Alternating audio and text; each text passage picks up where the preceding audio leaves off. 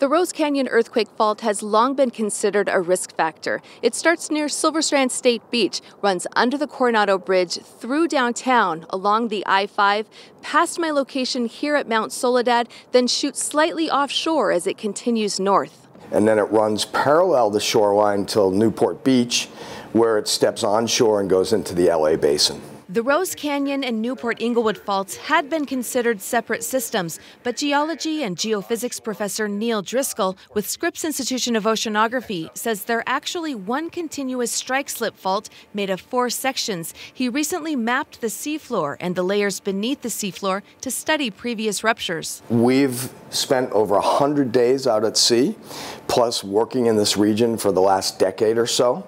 We've mapped this fault at different scales. We've mapped it at high resolution in the upper part.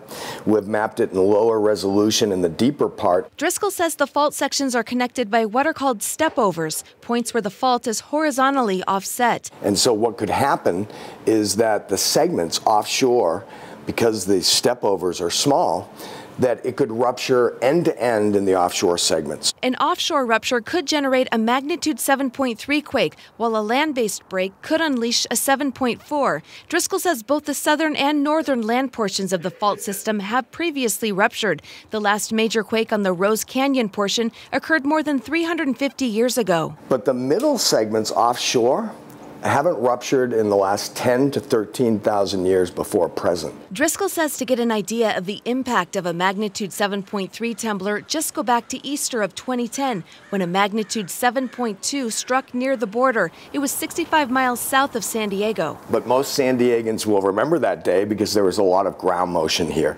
So that gives you some kind of estimate.